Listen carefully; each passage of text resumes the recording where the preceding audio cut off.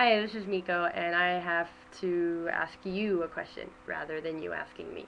This is a discussion me and my friends have quite often.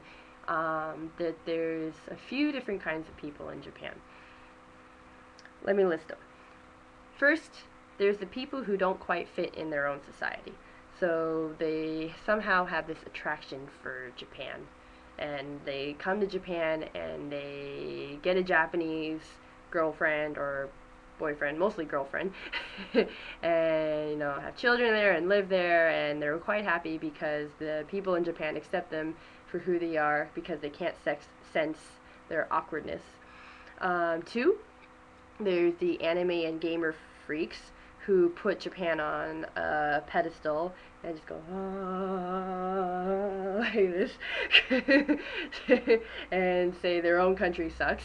And three, there's the people who are honestly studying Japan, their culture, the culture and the language, and just for some reason or another, they just sparked an interest in Japan and they fit well in their society, but they're some reason attracted to Japan. So I want to know, do you believe in these kinds of groups, and who do you consider yourself to be? The little bit of a misfit, the gamer anime freak who goes like this, or the person who's honestly interested in Japan for some reason and doing their best to study.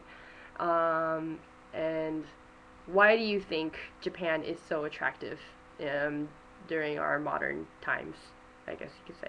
So go ahead, start discussion. You can reply to this video via video or start comments and stuff.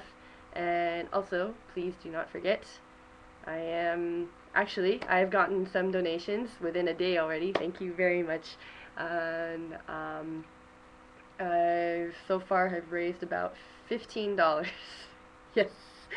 Okay, so thank you very much.